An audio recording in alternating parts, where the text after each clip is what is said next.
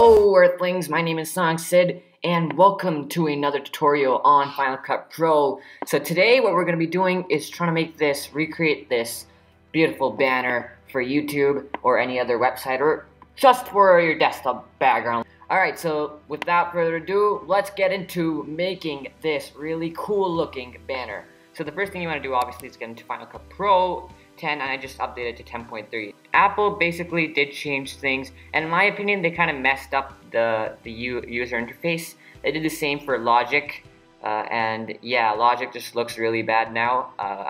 It's just my opinion. A lot of people actually seem to like this new update, but I just think it looks bad.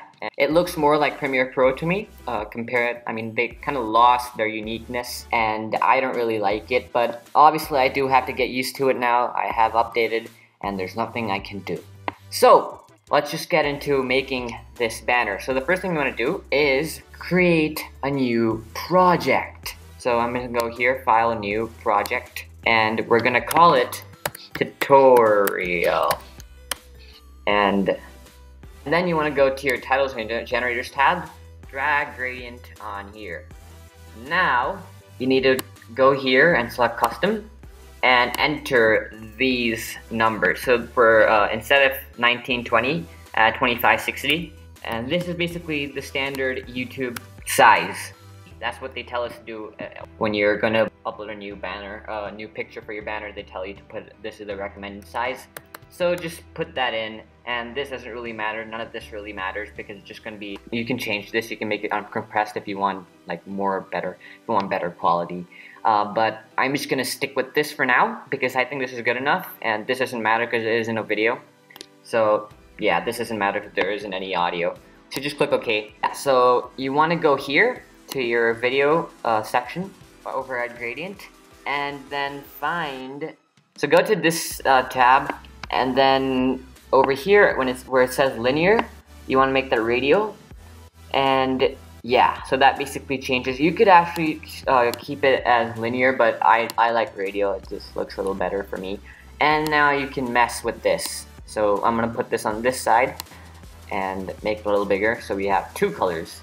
Now we're gonna change those two colors. I'm gonna go over here and we're gonna make this sort of light bluish, greenish, turquoise sort of color. And I'm gonna leave it at that. And then we're gonna go to our next color and make this more purple. So it's kind of like two opposite colors. One is opposite, but one is darker, one is bright. Alright, so you want to go to your FX and then go to your blur. And then find radial. I almost said prism there, but it's radial. So you drag that over here, and that gives you, it basically gives depth to your banner and makes it look a little better. And yeah, it looks good. It looks really good in my opinion. Now the next thing you want to do is, this is basically my favorite effect. It's called glow. You might have seen me use it a few times in the previous tutorial. And yeah, it basically makes everything glow and it looks really good. So that's basically all for the background for now. Now what you want to do is go to your Titles tab and search for basic titles basically at the top. Just drag that on. And then double click that and write your channel's name or whatever you want to write. I'm gonna write SonicSid because that's my channel's name. Then go to, basically you can choose any font you want, but I'm gonna go over here because there's this really cool preset called Offset,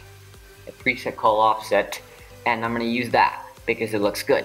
Now we're gonna go over here, and this is basically, you can search for it. You can search for the YouTube channel art dimensions, and you'll just download an image. So I'm just gonna put this under and this is our safe zone. So this dark gray box over here, this is where. So if you need to make sure all your text is inside here, because this is everything outside. This is not gonna be appear on mobile phones and like an iPad or an iPhone. So you want to make sure all your important stuff is inside this dark gray box. So let's increase the size because we have space, so I'm gonna use it. And that's safe. It's in the safe zone, and we can make it a little bigger, and that's good enough. You don't want to overcrowd it. You don't want to make it too big. Alright, so that looks good. That's good. It's in the safe zone, so it's not gonna get cut out on the phone or anything. So that's nice. Now the next thing you want to do is we're done with your main title, whatever you want to call it. And now what you want to do is go back to your titles tab and take another basic title and put this under your main title, whatever you want to call it. And over here, basically, because the background is so plain, it doesn't really look good. It's not attractive. So you want to kind of fill in that space. You want to fill in that space. In my previous video for making an awesome intro, what I did to fill in the space was I put this effect called stars. You have it in your generators tab. Don't put in stars. I have a really cool thing instead of stars. So you want to write preferably the first letter of your channel's name. My name is SonicSid, so I'm just going to write that. And this is basically just to fill up all that space so that it doesn't look too boring. And people aren't really going to notice it, but it's just there to fill up all that space. Now we're going to go here and select offset again, and we're going to reduce the size. Let's make it 35. 35 is a good size. And we're going to go all the way to the bottom, take out outline, select face, and take out drop shadow. And now I'll show you what happens. You can't really see it because it's behind the main text. So we're going to remove that, and we're going to search for tiles. Tiles, not tiles. And we're going to drag that over to our basic title. And we're going to go to our video effects, and we're going to make this 1, because 3 is way too much. And then just click here and wait for the magic to happen. And there we go. So it should look something like that now. It looks pretty good. Basically filled up all that empty space. And that's cool. It looks good. Now what you want to do is go back to your blur section. So go to your blur section and select focus and throw it on that, and yeah, it basically blurs out the sides, and that's way too much. So we're gonna go over here and we're gonna push down the amount so that there's very little. So let's go for like a 9.5 probably. That's a good number, and that's just a bit, so it's around the edges. Again, it adds to the depth of your picture, and it looks like it's kind of curving around the ends. So with all that done now, this is not the end, but we are really close to the end. All we need to do now is click export the picture. If you don't have the save to current frame, just click on add destination and it'll be here. Just drag it over here. So basically just save current frame, it'll make an image, and then you can put it back in this project, and I'll be right back with you. Alright, so I rendered it out and I made it one file.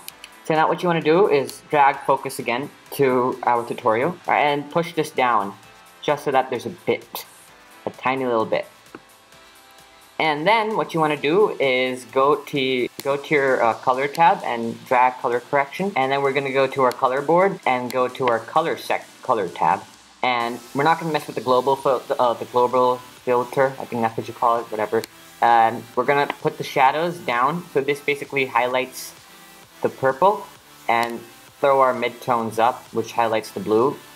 And we're going to skip saturation and go to exposure. We're going to throw the global down by like 7. 7 is good. 7. Okay, 6, whatever.